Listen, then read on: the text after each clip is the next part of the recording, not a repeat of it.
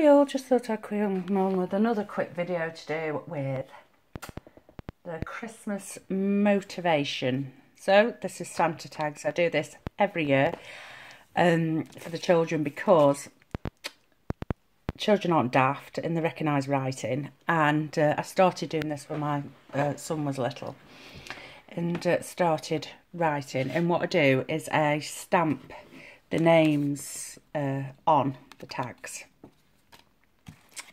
so they don't recognise, you know, that green's a bit too light, isn't it? So they don't recognise my writing. It's only just a quick tip, but I thought I'd come on and share it because before, obviously, the elves get busy doing all the wrapping, I have to get the tags stamped and strung so they can just go straight on to the presents, because I'm certainly not stamping and stringing a tag every time I wrap a present.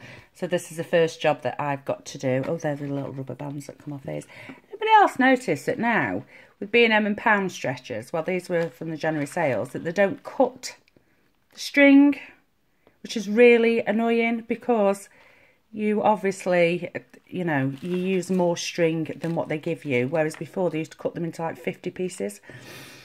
So that is quite annoying. I could imagine some time and motion guy coming along and telling them not to do that anymore. But it is really annoying, actually, that is.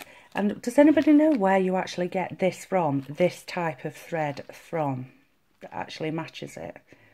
I know, like, it's not a major thing, but I haven't actually seen this sort of thread for sale on its own.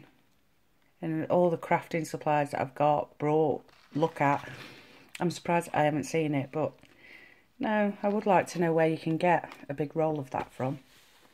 If anybody is watching and knows, please leave it in the comments so I can go and get a roll. So there we go, that was my quick tip. So your kids don't recognise your handwriting, stamp them on. Right, that's it. Thank you very much. Bye.